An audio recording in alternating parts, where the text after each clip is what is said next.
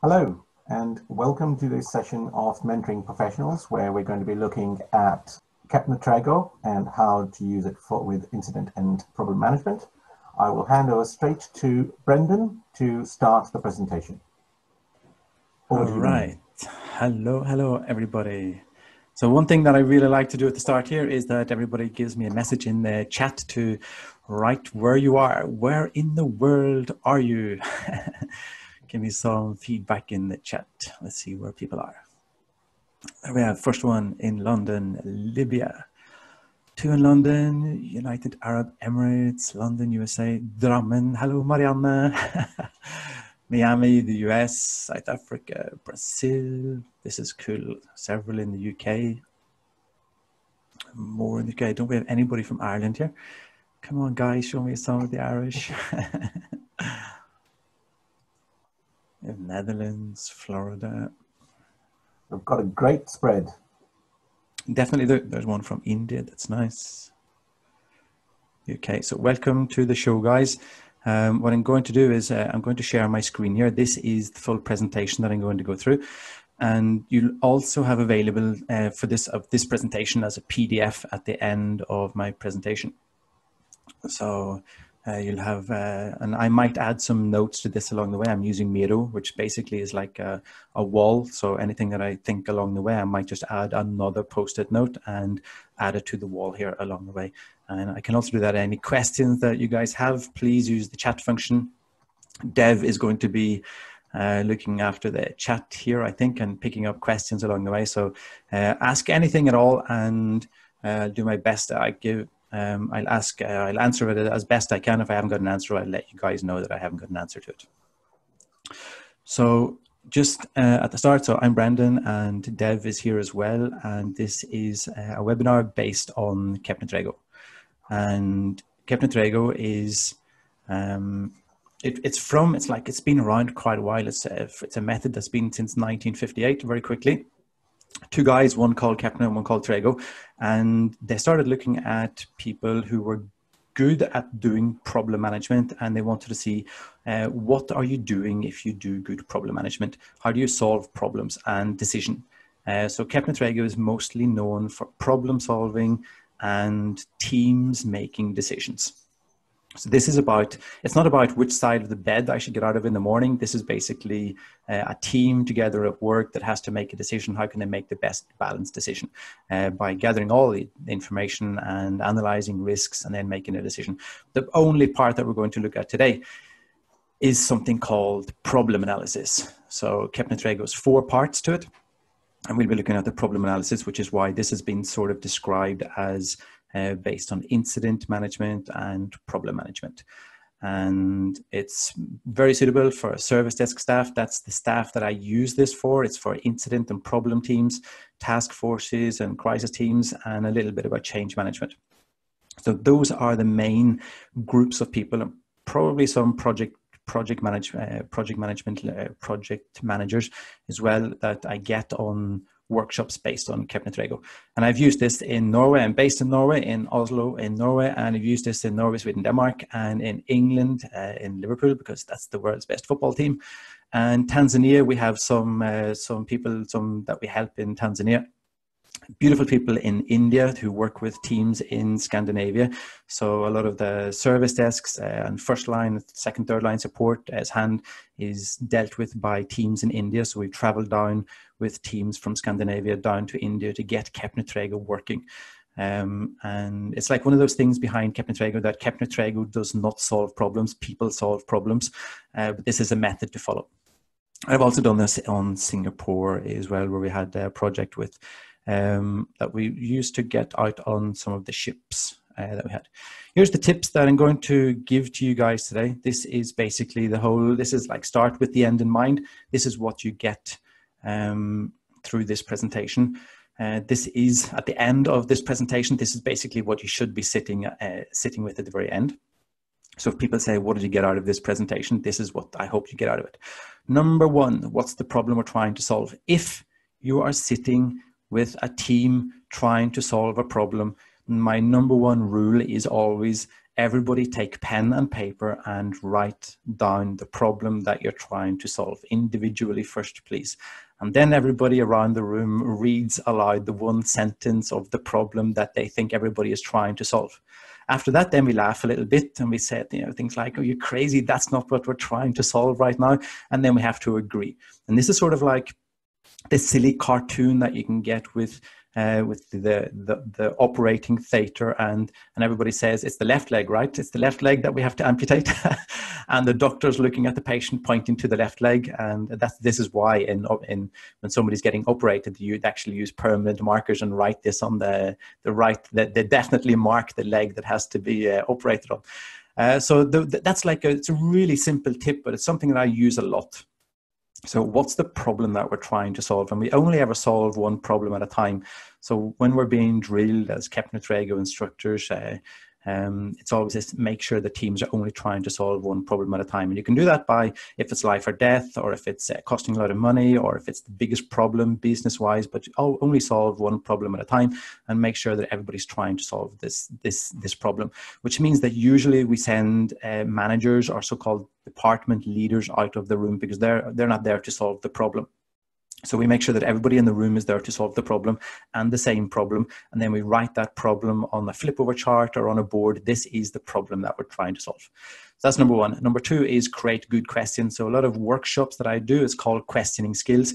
And it actually comes a lot from my mix in this as well as my trauma as a 10-year-old kid, where I couldn't ask anybody any questions. I could only talk about football and that was it. And it's this like how to ask questions, what type of questions to ask, and how to ask good questions. Number three is shift left with the questions. So not just that you should have problem management teams with good questions, not only incident management, not only first line, but let's do an FAQ with questions for the users. And then the project that we did in Singapore was we actually moved the questions, the good questions, we moved them out onto the ships. So that technical boxes that might go wrong on a ship, let's move the questions that support are going to ask, which is a really, really good way of doing support and doing incident and problem management. So we got a workshop with first, second, third line support, and we found the best questions that once this box goes wrong out on the ship, what questions does support have to know? So we find the answers, we find the questions, and then we simplify the questions and put stickers on the box. And we did this with a shop in Norway as well, with a lot of offices around Norway, where we actually put the questions. So I like this idea that if I'm watching TV and my internet box gets broken, I'd like to go to my internet box on the wall and see a question list there that once you get through to support, these are the questions that they're going to ask. Have the answers ready? And if you don't have the answers, that's totally okay. But it's nice. These are the questions that they're definitely going to ask. So that's like it's saving time, it's saving energy, it's saving frustration. So that's what I mean with shift left with the questions. So number four, practice the method. This is a method, and with any method, you get better using a method the more that you use it. And if you're going to wait until a crisis, like it's 3 o'clock in the morning in Norway and somebody calls me and said, "Brendan, we've got one of those crises now. Can you help us with Kepner Tregoe?" And it's like, we haven't trained in Kepner Tregoe. We haven't practiced this. So it's going to be crazy. So don't wait until the crisis until you practice it. And the fun thing is that under lockdown, everybody is sitting at home. So it's very difficult to get people into the same room. So how can we practice a method like Kepner Tregoe over the phone and with different lags of timing and communication over the phone? So it definitely takes practice. And 5, this idea of boost skills sharing. And what I mean by that is the super skills matrix right below it. So you find the 25 most critical applications or systems that you have in your organization, and you get, this is like a spreadsheet, and you get everybody working. And you ask them, what can you do, their levels of skill, where 1 is, I've heard about the system, but haven't really used it. Number 2, I've used it. Number 3, I'm one of those really good on the system. Number 4, I'm a super user on the system. Number 5, I could have made the system myself. And what do you like? Where 1 is, you definitely don't like it. And 5 is, you love working in this system. And then what you would like to learn more about. So this is this super skills matrix that definitely helps us get problem management groups together and problem management teams and task force teams. So you definitely know who to call in the middle of the night because we have our spreadsheet. And we also have this, how can we spread learning internally? So definitely have some people, you can hang a big L around their neck, which is, I'm only here to learn. I don't know anything about the system, but I'm here to learn. So I'm not going to come with any input, but I'd like to listen in on how the problem is solved. So that's basically what I'm going to share with you guys today. And that's all of these is what I sort of used Kepner Tregoe in real life to do. So Kepner Tregoe has 4 parts. 4 process areas, and this is basically they're all color coded, so anybody that works with Kepner Tregoe uses these same colors. We all recognize them. We all sort of know these diagrams. If you can imagine that there's a fire burning in the city where you live, and the fire brigade turn up, the police turn up, the ambulance turn up, one of the first questions before they run into the building, one of the first questions they ask is, what's going on here? So what's going on? And then they have to ask that to the right people, what's going on? And based on that, that's what Kepner Tregoe does. So what's going on is always the decision to find out what do we have to do. Now, if we're going to use the problem analysis, that's when we go into the past. That's looking, why did that happen? What went wrong yesterday? What went wrong this morning? What went wrong last week? Then we do the red part, which is called problem analysis. Now that overlaps with what ITIL calls problem management. So ITIL has got incident and problem management, and Kepner Tregoe's problem analysis overlaps both of those. So it's a little bit of incident and it's quite a bit of problem management, but Kepner Tregoe calls it problem analysis. Number 2, what's going on? We need to make a decision. What should we do?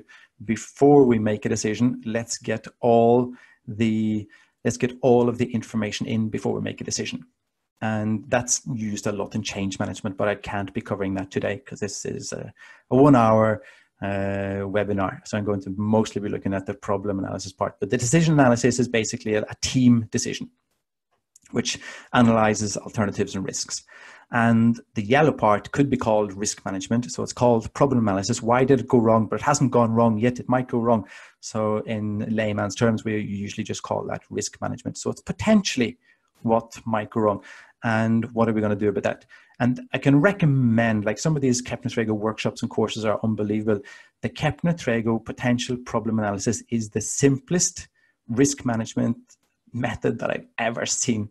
It's so simple that people actually use it in projects. That's how simple it is. People use it. So in most projects, I've seen people do a lot of risk management at the start, and then it just seems to be less and less throughout the project. And the potential problem analysis is just beautiful in its simplicity. And I think that's a way to describe Kepner Tregoe, that it's so simple that whenever people see what Kepner Tregoe is, everybody thinks like, I could have made this, but the whole thing is that you didn't. And somebody called Kepner and Tregoe did, and they made a fortune on it. Definitely you could have, because it's so simple and it doesn't bring in any really new terms, but you didn't do it.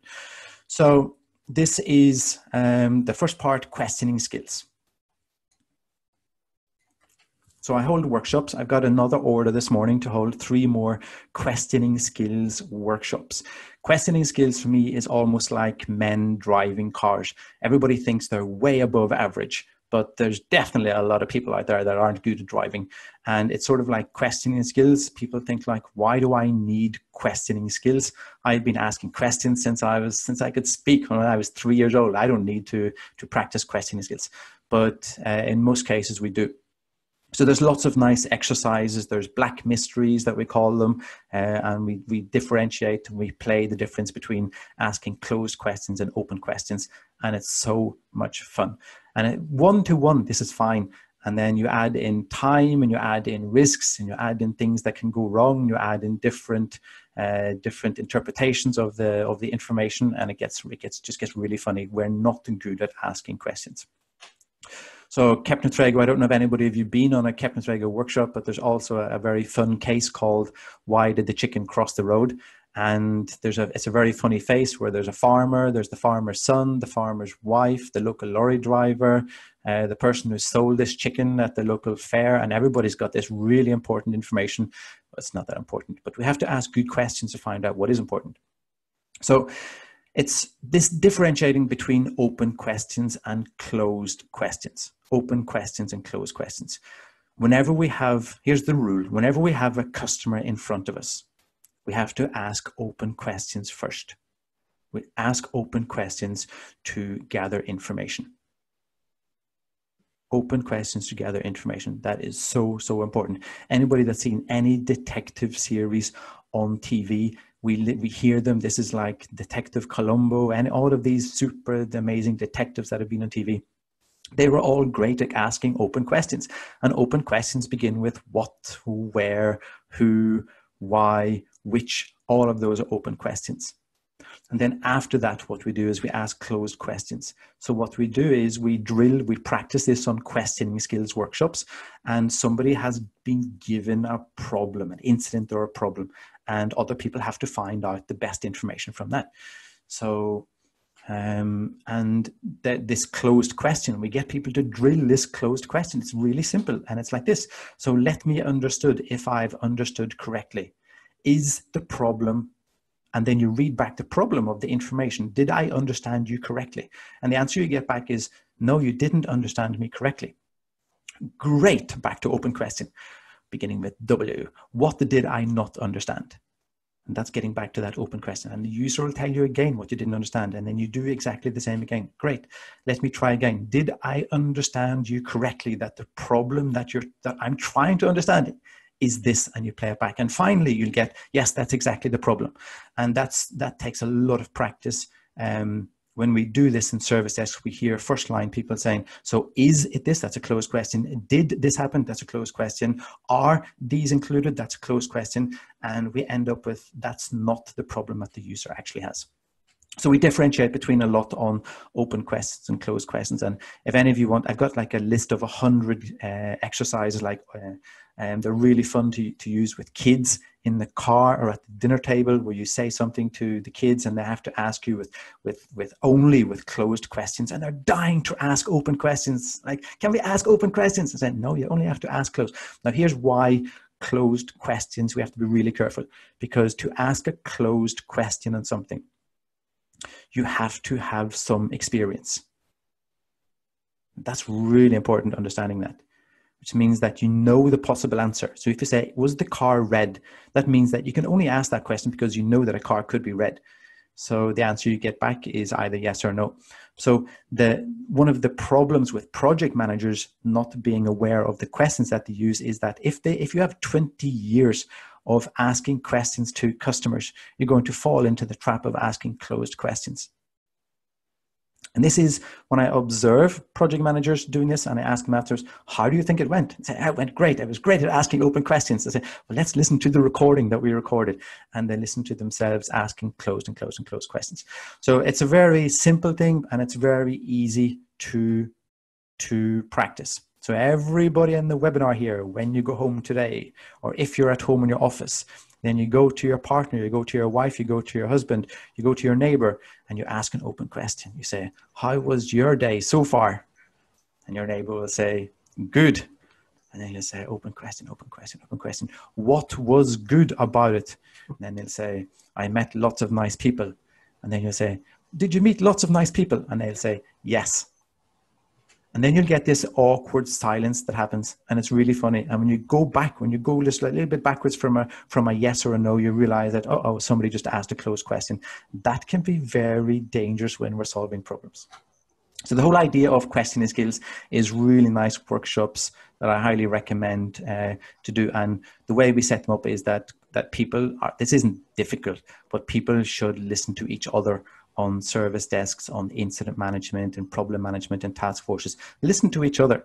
What type of questions are we asking? You don't need anybody external to do this, but it's really nice exercise to do. Brendan, there is a great question from Tim Allen, which is about, let me read out the question and then hopefully you can provide an answer. The difficulty I've seen is that in some corporate cultures, everybody is rewarded for knowing, and it means that nobody will admit that they do not know something. The idea of asking questions that you do not already know the answer to is inhibited because not knowing is seen as a weakness. Is there a way to overcome this culture? That's a nice question. Whenever we train this in Kepner Tregoe, what we have to do is we practice on stating if something is 100% fact or if it's not 100% fact. That's something that we actually train a lot on, and it's on anything that we're definitely not 100% sure that it's fact, then we just put NMD beside it, need more data.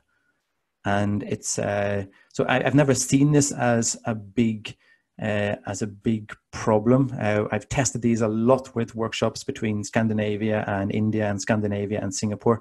And as long I've always just treated it as this is what we do. If we're not sure, we just put need more data. So I don't know if that's like a great answer, but it's something that I've never really thought of as a big problem. To make it safe, I think is probably the easy way of doing this. Thanks for that. Another question that just come in from Patrick, from Paul, I beg your pardon.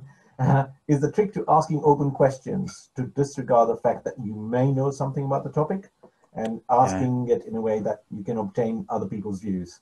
Yeah, 100%. That's a really nice way of putting it, 100%. And the difficulty about this is that if a customer says to us that they want something, then we don't ask any more questions, because we've done that before. We've done that 20 times before. So we get a bit lazy. It's called experience. We get a bit lazy. And if you put a totally new project manager in a room with a customer, they'll ask much better questions because they don't know. They don't know. So we have to be really good about who we put in situations with experience. Experience can be a little bit dodgy, but you're going to need experience to solve the problems. So it's really nice to start talking about these things, and really nice to listen to your own recording about how you do requirement specification and projects and incident management and problem management. It's really nice to hear a recording of how you ask questions. And I do this with kids. I actually help kids do this a lot, and teenagers, how to help teenagers open up the world, be better at asking open questions. The typical teenagers are very shy, and they're only, if you listen to teenagers, anybody here that's got teenagers, you'll hear them in small talk asking closed questions. Lots of closed questions. And once they understand this power of asking open questions, then they'll never be stuck in life. It's such an amazing skill to give to kids and teenagers. It's just an unbelievable, simple skill. And the way I do this is actually you have to just role play. That's like a lot of what we do. You just have to role play.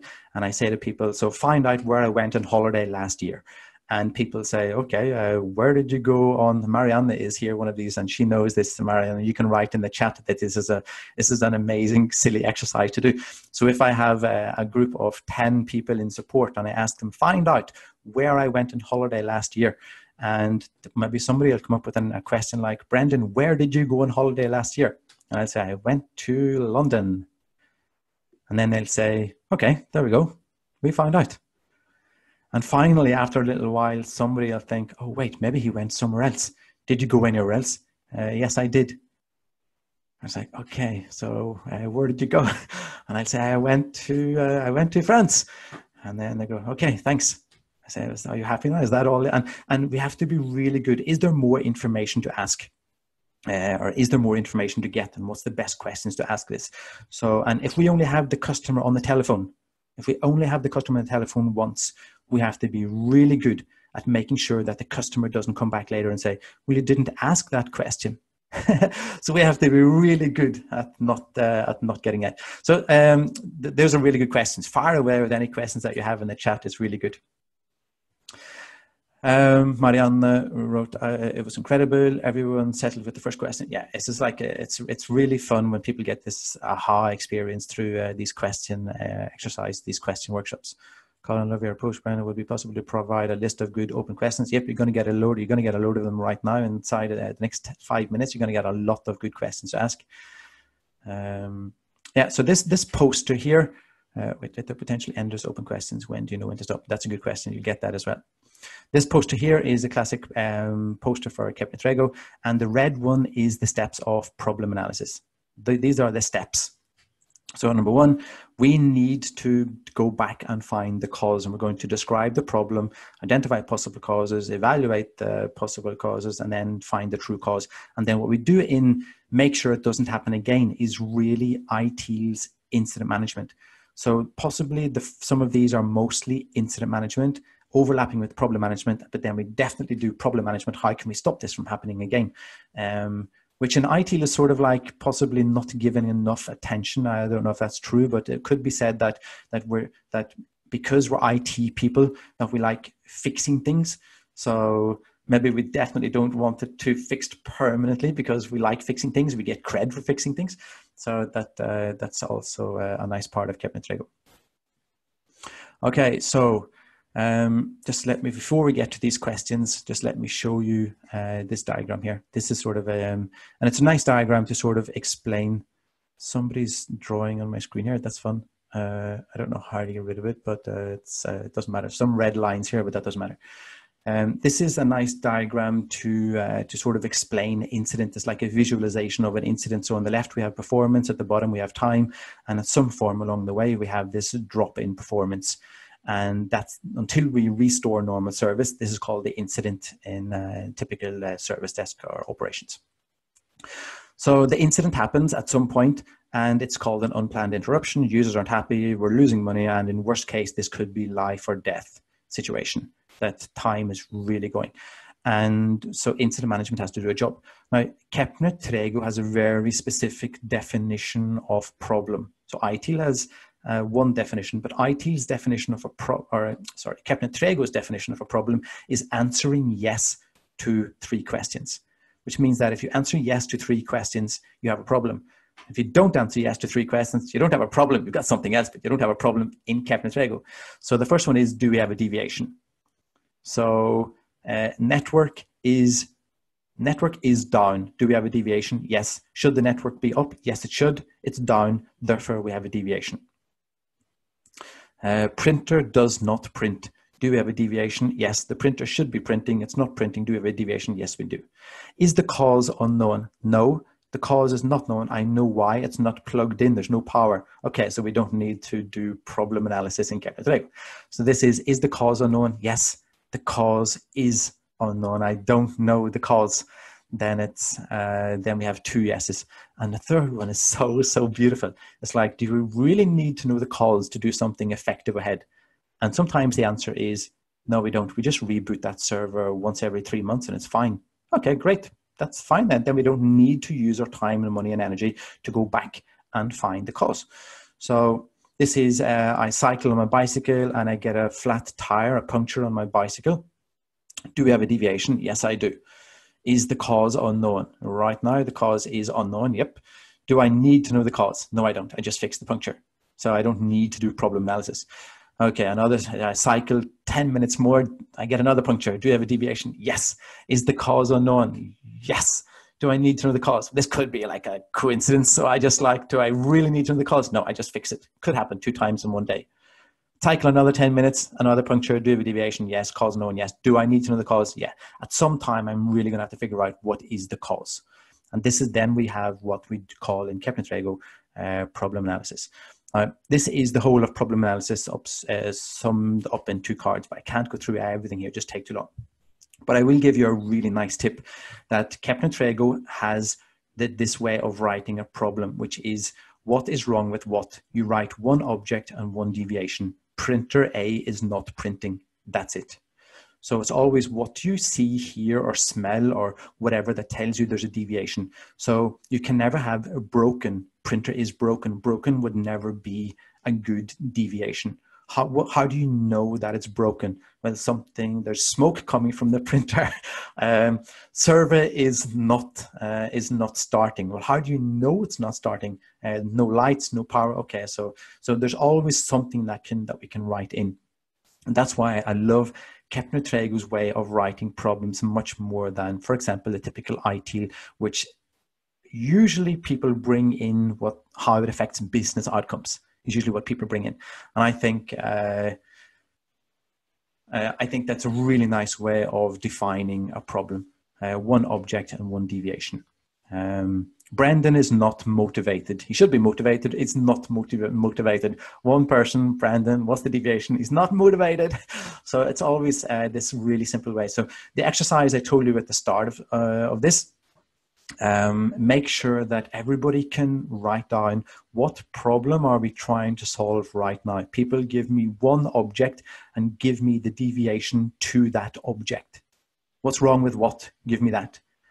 And try your best to write that down in 1 sentence. No matter how complicated or complex it is, write that down in 1 sentence. and then you go around the room, and then we have to some way agree what is the problem. Now, somebody wrote there in the chat that you do this, you can use this 5 why approach to get to the right object deviation, which is the printer doesn't boot. Why does the printer doesn't boot? Because there's no power. Why is there no power? I don't know. So no power to server would be the object deviation. So once you keep asking why until somebody says, we don't know. And that's the level that you should solve your problems on. That's sort of like another nice tip that I didn't include earlier. What level do you solve problems? You keep asking why until you get to, I don't know. And that's where Kepner Tregoe jumps in. All right, get ready for this. Somebody asked a question about this, about these questions, these open questions. Here's about 24 open questions on this card. They all start with what or where or when or how or what, so there's about 24 of them. So if you look at the top left, you'll see is, and if you look at the top right, you'll see is not. Now this is if I go to the doctor and I say, doctor, object, my head, deviation, really painful. The doctor would say, okay, Brendan, how's your neck? And I'd look at my doctor and say, what? Did you hear me? I said, my head is sore. And he said, oh, Brendan, I'm sorry. I'm just trying to define the problem. I'm trying to close down. It could be your neck, right? Yeah, it could be my neck, but today it's not my neck. He says, great. Then what did the doctor just do? The doctor found out where the pain is not. And that's really like a key to understanding problem solving. The better we find out what the problem is not, the easier it is to solve. Some people get that straight away. Some people can argue with me for like half an hour or an hour and that until I finally win that argument. But the more is nots we get, this is like the typical detective murder mystery on TV. The more we stroke off the wife, the gardener, the neighbor, the closer we're getting to who actually killed the person, right? So we have to find all of these is nots. Who could have done the murder, but it wasn't obviously them. So now here's a silly example of this. I go to my doctor and I say, doctor, I've got a object deviation. Head is very painful. Shouldn't be painful. So the deviation is really sore. And the doctor says, oh, what about your left toe on your little toe on your left foot? And I say, what? And he says, I've been on a Kepner Tregoe course. I've heard that we should define the problem. And I say, yeah, but my little toe, it's really far away, you know. It's really far away. Now let's take an IT example of that. Printer in office is not working. What could it not be? What about the coffee machine down in the first floor? Is that working? Now that would be too far away, but it could be printer in office is not working. Okay, does the light switch turn on the lights in the room? Do we have power into the office? That would be obviously closer. Does the scanner on the printer work? That would be very close. See where we're getting? That would be extremely close. So the closer we get to what it is not, the more easier it's going to be to solve. After we ask these questions, what we're going to end up with is something like, before we solve a jigsaw puzzle, everybody in the whole world, everybody says, do we have the cover of the jigsaw box? All right? We have the cover of the jigsaw box, this puzzle. Do we have that? This is what these questions get us. These questions get us the full cover of the jigsaw box. Now we're looking at factual information. And even if it's not factual, it's factual because it says beside it, need more data. So the question earlier, what happens if we don't know? That's totally fine. It's actually, we have to get in that we're not 100% sure of the answer. That's fact. That has to be factual. Because if the first shift stops at 5 o'clock and the next shift comes on, if we pass on wrong information to them as factual, that could actually cause more problems. That's really important.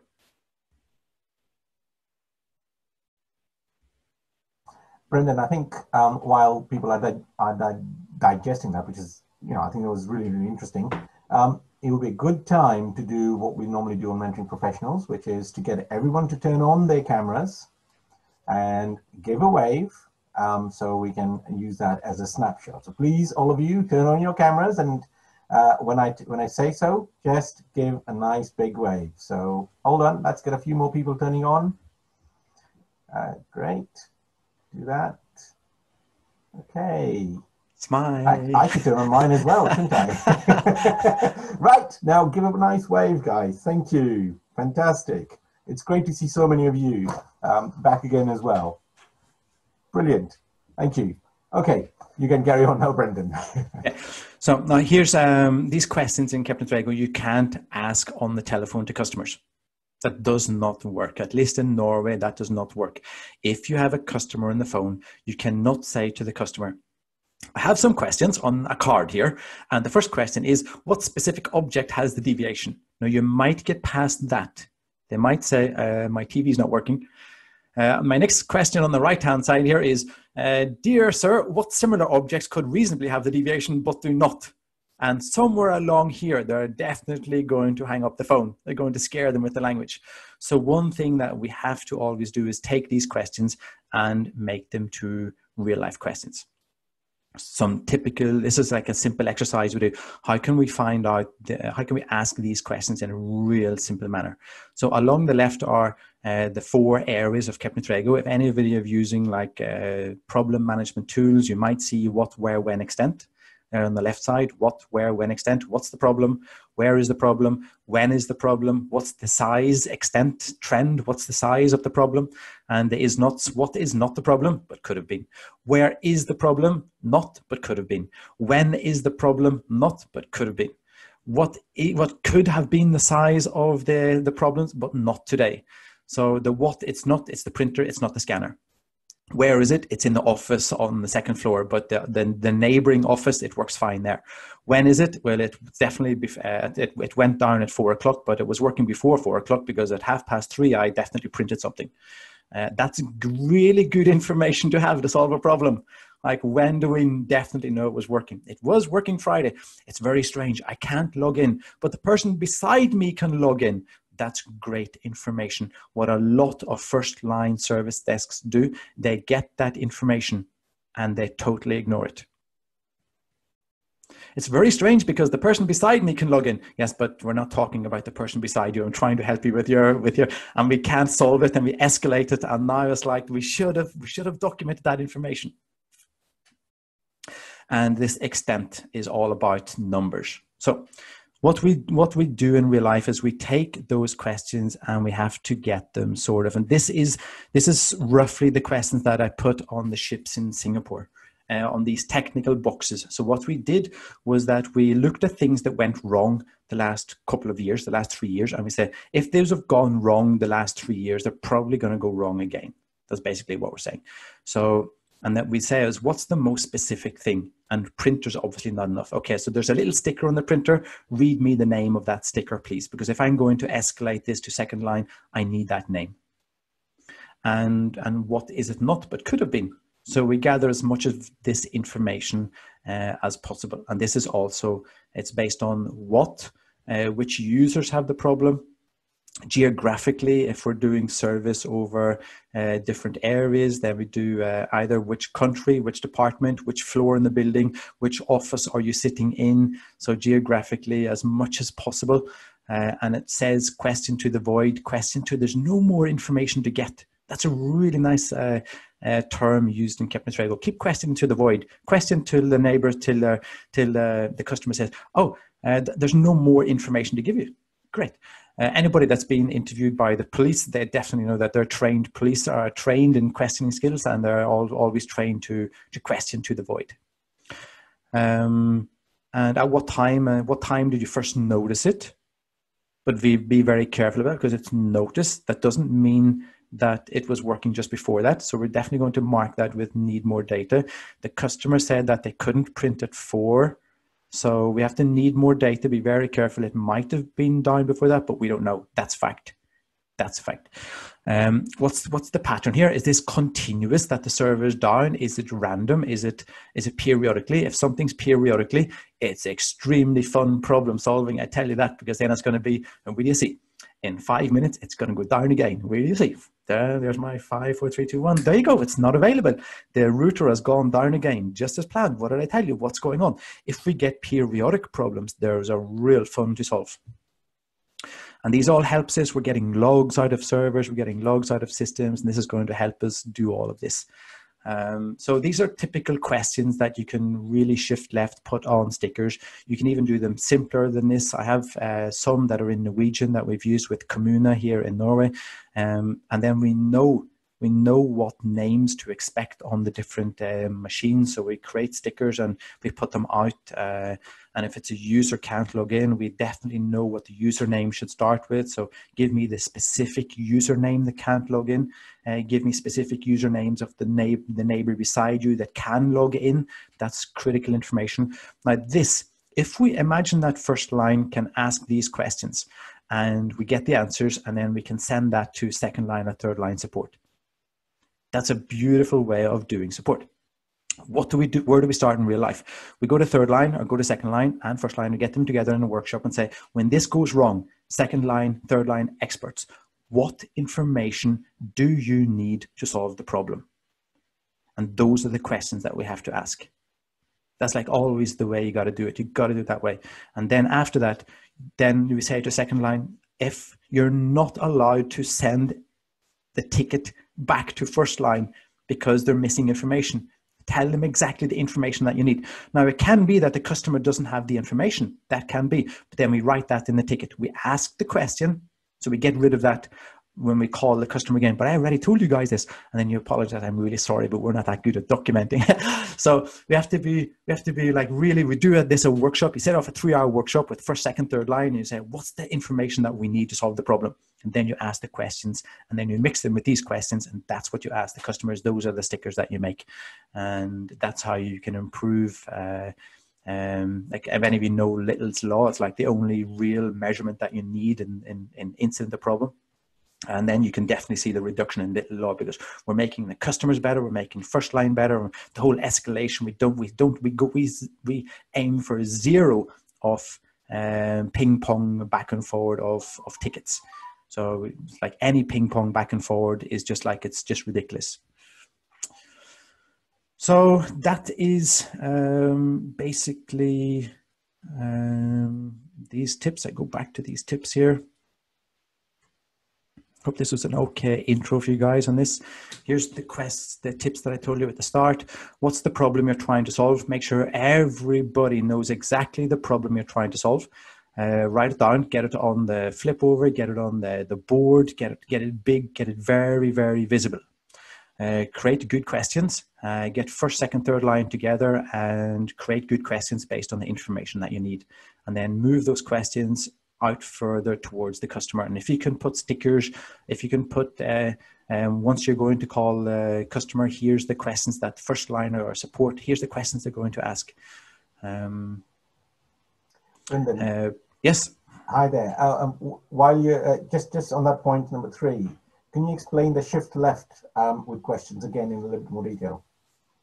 Yeah, so it's basically moving them from third line to shifting them towards it's like this agile term, shift left. I don't know if I should have put it there because I have to explain it. So, but it's sort of like moving things more towards a self-service portal of FAQ would be a really good example of shifting left. So shifting out of IT, moving towards the customer. And then what we do is then we move it exactly out towards the technical things that can go wrong. Now, here's a question none of you have asked so far, and that is, how can we ask all of these questions if we have the customer on the phone? It can be towards automation with the typical FAQ. That's true, Paul. So I have this like shift left with a sort of like the same concept. You just move it out. So instead of you having to ask all the questions, the customer knows the questions. So if Liverpool is on the TV and something's wrong with my TV box, I call the customer and say, here's the answer to all the questions that you should know to fix my problem as fast as possible. Are you ready? And they go, okay, let's go. And I say, that's good because I just had this workshop you guys last week. Let's go. Here's the answers. So I give them the answers before they ask any questions. How can you get away with asking all of these questions to the customer? That's like a typical question I usually get. And one of the actual sentence we use in real life is the following. I have a set of questions that if I ask them and I get the answer from you, I'm pretty sure that we can do the support ticket faster. Do you want to play the game or not? And usually if we set it up that way, the customer says, okay, let's go. So that's how we do it. I've got a set of 12 questions that I have to get through these questions. And if I can get through these questions, I can pretty much guarantee a faster service. Do you want to go through the questions? Yeah, let's go. That's the way that we launched those questions. And number 4, practice the method. It's a method. It's a simple method just based on questions, but you have to practice. How do we do those questions in task forces when we have one person from Norway, one person from India, one person from Singapore in the middle of the night? How do you do that?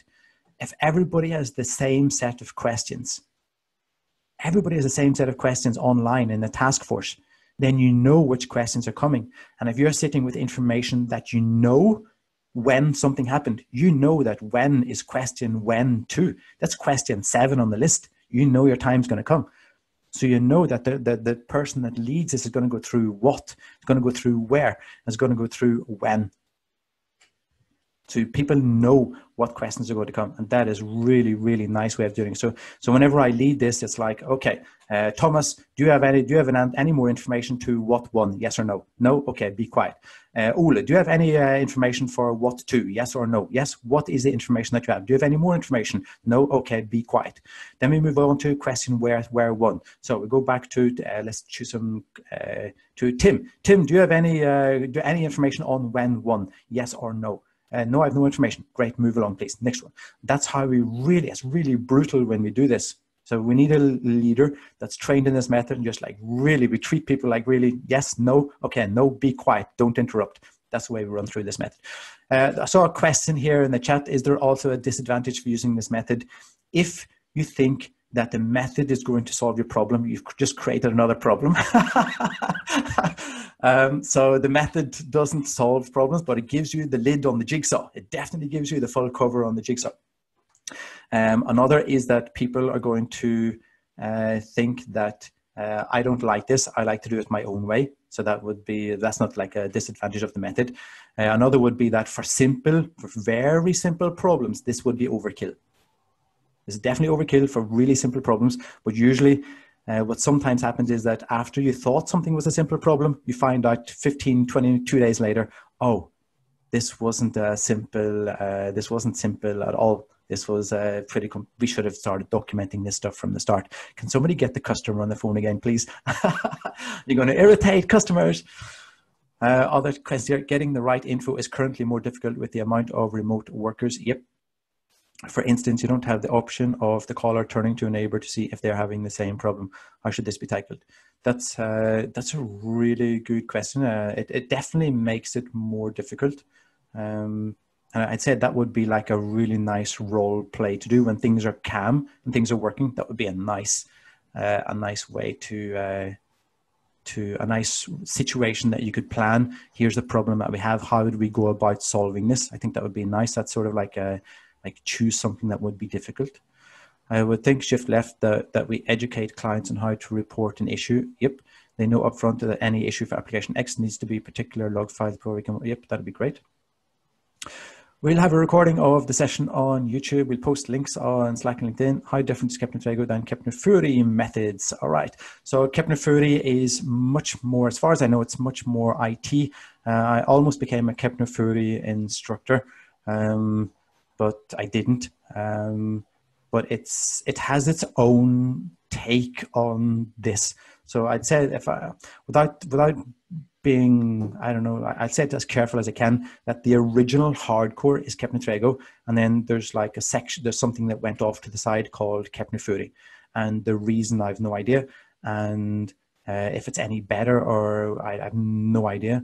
I sort of like I understand the full Kepner Tregoe, and then I've used that my own ways of using that.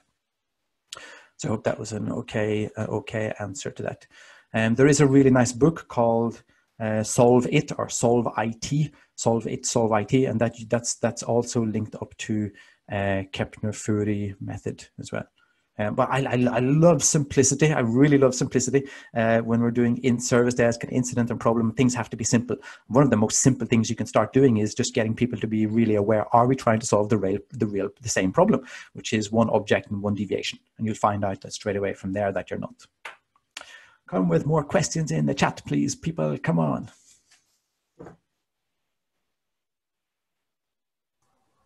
So, Brendan, just while we're waiting for other people to ask questions, this is just one method of problem solving. There are many other methods for problem solving, but they're all basically around asking questions, isn't it? So I guess a key element that people need to get their heads around is that they need to get better at asking questions. Would you like to elaborate on that? Yeah, and it's something that I guess that most people here think that they don't need to. It's like I don't mean them, but I definitely mean you. But it's one of those areas that that when we role play it, we see that we're not that good at it. So I mean, I train my 8-year-old on this, like, and I've had this in another. I don't know if any of you guys have been in another of any of my sessions here, but I call this like being more interested. And the way to be more interested is to ask more open questions. And one of the best skills that we can give kids is to teach them open questions. One of the best gimmicks that we can give teenagers, like teenagers are impressive when they can talk to adults. I think that's an impressive skill. Of teenagers who can talk to adults is an impressive skill. And you see some teenagers that are great at talking to adults, and listen to the way they talk, and you'll hear that they're asking open questions. If a teenager gets a question, what are your plans for the summer? And then they say, oh, we're going to Sweden. What are your plans? They'll ask a question back. And you think like, wow, that was impressive. They've sort of understood this.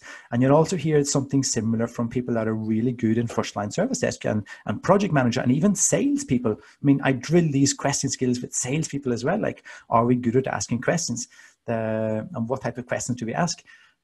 So I think question skills is at the core of, I definitely agree, of most problem management or problem solving methods, definitely. But just I've always loved Kepner Tregoe for its simplicity and lack of difficult language. I love the simple language around Kepner Tregoe. Everybody sort of like just understands it. My experience says if the method is intuitive and simple, it is much easier to convince people to use it. Yeah, but I think once you get into the field of trying to convince people, then I just that's it. Then I'm not there anymore. So it's like this shouldn't be like trying to convince people. People should see like I think my service desk might have use for this, and then it's like so it gets back to this idea of we should never sell, but we can definitely buy. So no selling. Yeah. So I think we're pretty much at the end because there's no further questions. I'm happy to open it up to the audience. If any of you want to actually ask the question yourselves directly, please do so now. Yeah, I've got a question there. Have you known project managers use KT method for risk analysis? Yep, definitely. We use that. There's a large company in Scandinavia that I've used that with. We've taken that in projects. And we use it, and we do, and it's like a very simple method that we use maybe every other week. Then we do a 45-minute workshop on this very simple risk management. It's called potential problem analysis. It's the yellow part, and it's just so simple that people understand it instead of having to go on a risk management course. The author of Solve IT book. That's I'd be guessing. I'm not sure if it's written by Kepner Tregoe. But I'd be guessing there, but you can check that out. It's like this orange and yellow cover, and just like big letters on the front of Solve IT. It's really good book. Wow, that was a long question. Question into the void seems to assume that the questioner knows the questions that would exhaust the investigation. But sometimes answers can be missed just because the questioner does not know the question to ask. How do you know when a genuine void has been reached? You don't. There is no more relevant information to find. Yep. Rather than your questions are insufficient for this. Yeah, that's a nice one. So I think the short answer is no, you don't. But it's like you can definitely ask more. Like you can definitely say, so like ask the open question of what other information do you have? This is an open question. What other information do you have that you think might be important for solving this incident, solving this problem? So you can ask like what else, what other type questions. But it's a good question from Jonah. Hope that was okay of an answer. Irfan, how does one convince an organization to adopt Kepner Tregoe? I wouldn't. As a framework rather than their existing method, I wouldn't. And it's always like Kepner Tregoe, I think, has always been like this idea of if what you're using is working okay, if it's working fine, keep using it. So Kepner Tregoe has never really taken this big jump out to say, look at us, we're amazing. But a lot of organizations have taken it on board. So I think that one way of using Kepner Tregoe, if I was the boss, I'd definitely drill. This is like the test. So I only sort of deliver workshops that I can go good for. And if I was the boss of a service operations or services team, I'd drill them on question skills, definitely. And I'd have a set of questions for things that can go wrong. And I'd have a competence skills matrix of dynamic problem solving groups. That I definitely do. So the beauty of this method is that the simplicity of this method allows it to be used quickly when any complex issues occur. Yep, that's a nice way to put it. A lot of great questions here, Dev. Yes, they are great, and the interaction has been brilliant. I'd just like to remind everyone who's still on that you can find our information on LinkedIn, and you can also join us on Slack, join Mentoring Professionals on Slack, and you then have access to about 28, 29 other mentors that you can directly engage with, as well as Brendan and myself. So if you are interested, then certainly do look at joining our group. We also have the next fortnight full of sessions on various topics. So have a look and book yourselves on there. And if you have any more questions for Brendan, please don't hesitate to send them in, and we'll get Brendan to answer them. Brendan, I think there's a good question to sort of end on from Paul, which is, how do you avoid question fatigue? Yeah, who has the fatigue here? Is it the questioner or the person being questioned? Paul, can you answer that? Question fatigue. You can unmute yourself, Paul, if you want to have a chat with Brendan. If this is if he's looking for dating advice, because we're not that far away from dating advice when we go through like asking questions, the person answering. So I think the thing is that it's one way that I'm a big believer in disclaimers. So you have to say that I'm going to have to ask 12 questions, but once I ask those questions, I'm pretty sure that I'd be able to help you much better and much faster. So if you say it from the start, it's like asking somebody, would you like to go for a run in the forest, but don't tell them how far you're going to run. They're going to get fatigued. But if you say, I'd like to go for a run, but it's only going to be for 30 minutes, that's it. So that's the way I do it. We sort of have to come with disclaimers before you ask a lot of questions, because if you don't, you might experience people saying, and I've heard this a lot, what is this? Some sort of interrogation. So that's what you get back. But if you come with that disclaimer first, I have to ask a lot of questions. You might feel like this is an interrogation, but if I get to ask those questions, then I'm pretty sure that you get the answer much, or we'll be able to fix this much faster. Another thing, Dev, I can export, because this is on Miro, I can export this and we can make this available. We do that on the LinkedIn group. Yeah, we can do that. So we will have a recording of this session, and what we'll include in the recording is also a couple of links to some of the things that you mentioned. For example, Brendan, you mentioned the open questions, the list of open questions. So we can have a link to that, as well as to this presentation itself. Good. Okay, great. Thank you all once again. Thanks, everybody. Good luck. Bye-bye.